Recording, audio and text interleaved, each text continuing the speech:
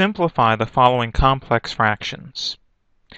One method that we can use for simplifying complex fractions is to multiply both the numerator and denominator by the LCD for the entire fraction. So the first thing we have to decide is, what is the LCD? Well, that 2 is a 2 over 1, so our common, let's see, we have a factor of 1, that's boring. We have an x plus 4 and an x minus 1. So the LCD for the entire fraction is x plus 4 by x minus 1. So what I'm going to do with that is multiply the entire numerator by x plus 4 by x minus 1, and the entire denominator by x plus 4 by x minus 1. Now, since I have this quantity here that's being added, I have to apply the distributive property.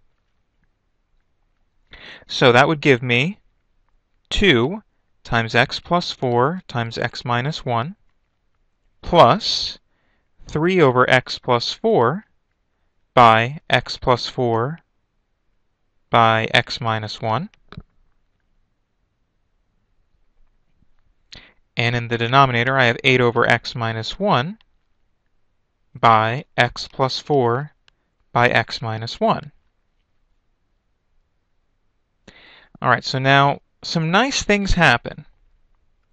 In the second term here, this 3 times 3 over x plus 4 times x plus 4 times x minus 1, these x plus 4's reduce.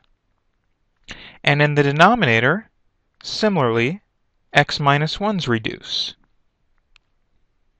So, I have 2 times x plus 4 times x minus 1. 2 times x plus 4 is 2x plus 8, and that's being multiplied by x minus 1. So that would be 2x plus 8 by x minus 1. That's a 2x squared plus 6x minus 8. And in the second term, I have 3 times x minus 1. That's a 3x minus 3. In the denominator, I have 8 times x plus 4, which is just 8x plus 32. And really, we could leave it as 8 times x plus 4. So I'm just going to leave it as 8 times x plus 4. Simplifying the numerator by combining like terms, I would have 2x squared plus 9x minus 11.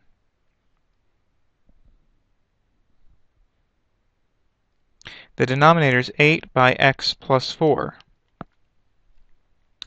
Now, that numerator will factor. 2x squared plus 9x minus 11 does factor. Let's see, we'd have an x and a 2x. 11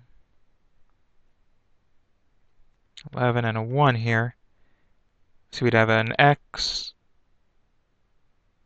minus 1 by 2x plus 11. But it doesn't remove, neither of the factors remove with the denominator, any of the factors in the denominator, so it's not necessary to leave it in its factored form. All right, exercise B. Again, we have to figure out the LCD first. Let's see. We have a to the second, b to the third, a, and b to the second. So the LCD would be a to the second, b to the third. Multiplying the numerator and denominator by a to the second, b to the third.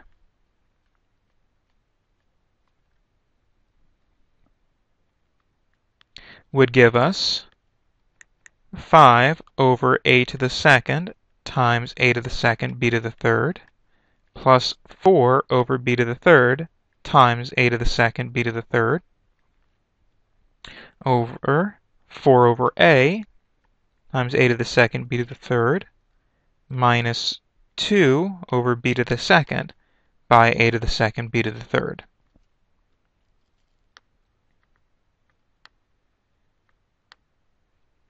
Simplifying.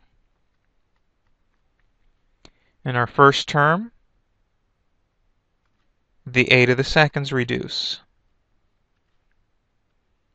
leaving a 5b to the third, plus, in the second term, the b to the thirds reduce, leaving 4a to the second.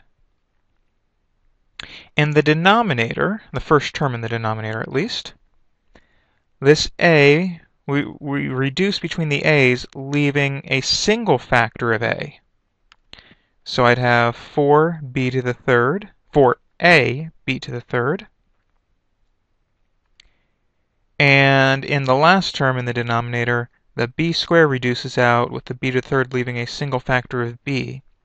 And so then we would have a minus 2a squared b.